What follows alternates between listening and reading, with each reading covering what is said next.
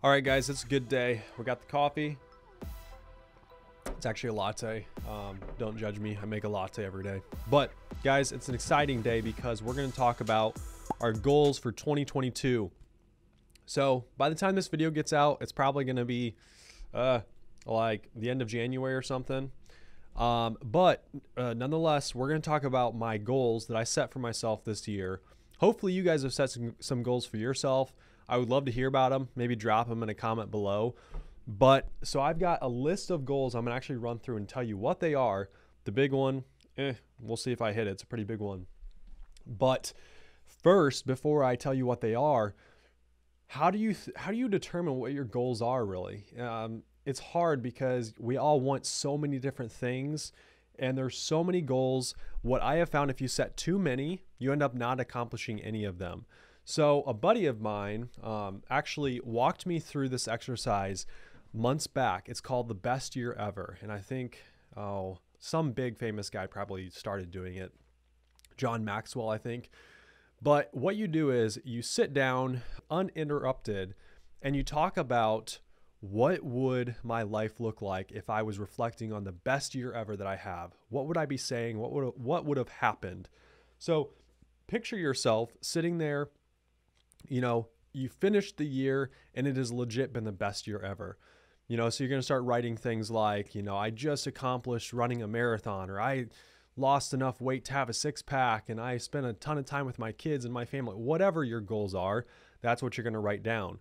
So I actually did that. It's probably a page and a half or so of writing.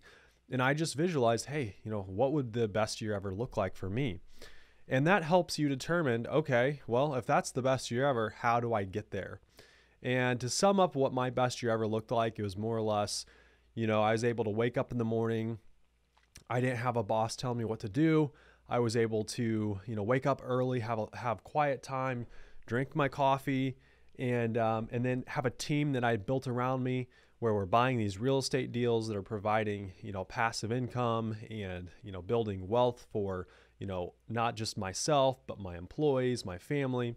So that's kind of what I pictured and visualized for my life. And so that's how, you're going to see that through some of these goals. So guys, to get through, I don't know what order to do this in, but I guess I'll start with this one first. So we all have the goal of retiring someday, or most of us do. Actually, I don't even think I have that goal, but in society we have that goal of working and then retiring, and then we travel. I think that's kind of backwards. So one of my goals this year is to spend a month on vacation, like consecutively, a whole month. So a month out of the year, my wife and I are going to go on vacation, although she's going to still be working because she can't take a month off. And I'll still be working too, but I guess it's not really a vacation. It's more of just getting away for a month, leaving your normal. So that's number one, is spend a month. And we actually have a location picked out. We already have our Airbnb booked. I'm probably not going to share it yet. I'll wait and share it in another video, or maybe I'll just surprise you when I get there. So that's the first one, spend a month on vacation or away. The next one down is close a deal as a GP. So that's going to confuse a lot of non-real estate people, but essentially be a part of a syndication where, you go take down a $10 million deal. And well, I don't have enough money to take down a $10 million deal myself. So you get a bunch of investors together and you have the joint or the general partners over here. You have the limited partners over here. Well, I want to be part of of the general partnership, which sounds really boring, so I'm not going to elaborate. But more or less, I want to be a part of a really big deal, bigger than I ever imagined I would be. A $10 million deal. Maybe I only own 3% of it, but being able to be on that general partnership is good for your resume and blah blah blah. So that's number two. Number three is hire a video editor / virtual assistant who can help me on my social media. So maybe this video will actually have been edited by you, a virtual editor or a video editor, I hope. So that's a third one. That's what I'm finding, guys. Like, you know, if I want to hit my last goal that I'm going to share with you, I'm going to have to start outsourcing to people like video editors and, you know, just have more things that I'm offloading. So that's the third one. And real quick, guys, before I move on, one thing I've realized looking back years past, when I'm setting goals, oftentimes I would set a huge list of them. And there's a book, I'm not going to pull it out, but it's behind me. It's called The One Thing. And it's kind of just talks about narrowing down your goals. And so I've realized I have to narrow down a lot of what I want to get done and focus more on the big stuff. And then, you know, because you just don't have enough time. So I have a pretty short list here. So we talked about the month-long trip, being a part of the general partnership of a syndication, hiring a video editor. And this is probably the scariest one for me right here. And this is hire my first full-time W-2 employee. They don't have to be full-time to start, but just hiring an employee in general has always scared me to death, because I've always lived a life of like such freedom and being able to do whatever I want with my time, that, you know, I feel like when I have an employee come on, I'm suddenly going to be almost like burdened to come up with what they need to get done throughout the day. I don't know if that makes sense, but that's going to be a big step for me, is actually hiring a W-2 employee. All right, and the last one that I'm going to share with you guys, this is the big one. And how do I preface this? So money is not everything, obviously. I think we all know that, especially if you're listening to my channel, you kind of know my stance probably on just business and success. But so I feel like money is a good way to measure how you're doing playing the game. Like business and success and you know, real estate for me, it's just a big game to me. It's just so much fun. And I've talked about this with one of my mentors, like how do you measure like how you're doing? Well, ultimately when you boil it down, it you know, money is a good way to measure it. So even though like I never want to be the person that's flaunting, oh, look at how much money I'm worth, or, you know, look what I've done. I think that in my private life, that is how I kind of track how I'm doing in the game of business. Now there's way more important things.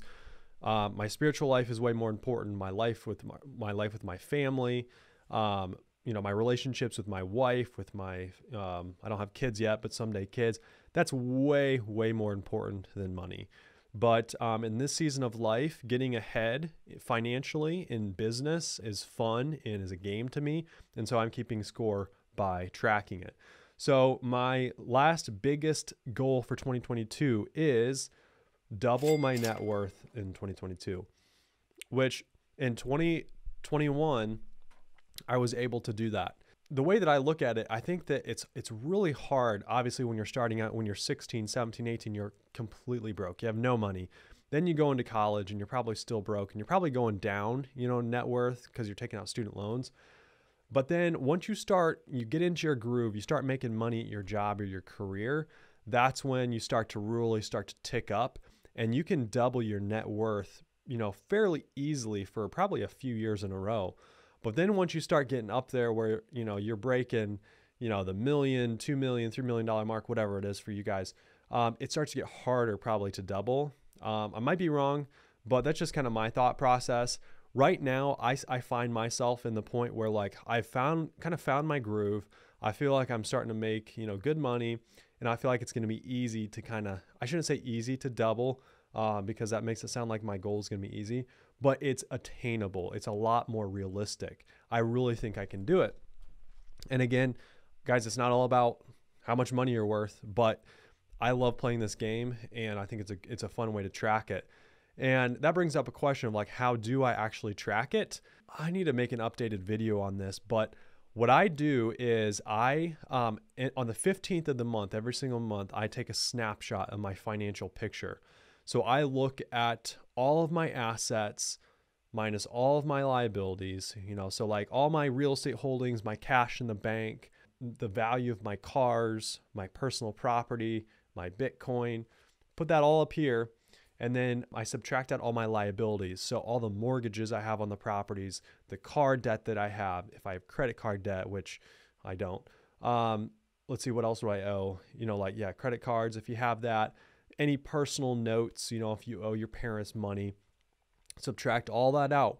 And when you get to the bottom, all the assets minus your debts equals your net worth. And so every single month I do a quick snapshot of that. I have it saved in like a spreadsheet. And then once I get that number, I throw it into another Excel spreadsheet that actually charts it. So it's actually pretty cool because I can visually see on this graph how, you know, my net worth has changed, you know, depending upon, you know, the decisions I'm making. So, you know, for instance, you know, you buy a property that all of a sudden you have, you know, $100,000 of equity in, boom, your chart's going like this. Or maybe I go buy a piece of personal property like a car that depreciates really fast, you know, then it's going to go like that. But that's what I find fun, is just being able to track that and see what my progress is. And so 2022, we're going to see if we can double it, which it's going to get harder and harder for me to do that here, you know, in the next few years. Of course, guys, we always have other goals, you know, like some of my other ones are like be better exercising, max out my Roth IRA. I want to consistently read this year. I would like to get better at memory, like memorizing verses out of the Bible. There's a lot of little things that I have as well, but that's just kind of like I'm not focused so much on accomplishing those things. I have them all written down. I look at them consistently, but that's another topic for a video I'd like to share with you guys. I don't have it down here, but I have a binder that I sit down with every single morning and go through a process. Well, not every single morning, but go through a process of like looking over my goals, writing things down, journaling, reading. So I'll have to go through that whole process sometime with you guys, but that will be for another time. So in summary, it's spend a month on a trip, close a deal as a general partner, hire a video editor, hire my first full-time or part-time W-2 employee, and double my net worth in 2022. And guys, if I don't hit them all, oh well, at least we tried. And again, I just have so much fun in this game of business and life, really. It's just like, I don't know. Who cares if we fail the goals as long as we're having fun on the journey, right? So, well, I think that's going to wrap this video up, guys. I appreciate you guys watching. Hopefully, I'm going to start putting out a little more content, and hopefully I'm going to be outsourcing a lot more. So hopefully this editor will do a good job and be able to, you know, keep me accountable to putting stuff out. So until next time, guys, thanks for watching, and we'll see you later.